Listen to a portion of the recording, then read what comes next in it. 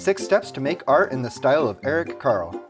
Create your own painted papers. You can create your own by painting a series of papers in various colors and patterns. Choose a color scheme that you like and that will work well with the theme of your art. Use your scissors and cutting mat to cut out a variety of shapes and figures from your painted papers.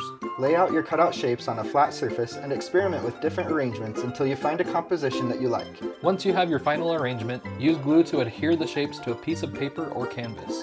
Use colored pens or pencils to add details to your art. Subscribe to Replicate the Magic for more fun ideas.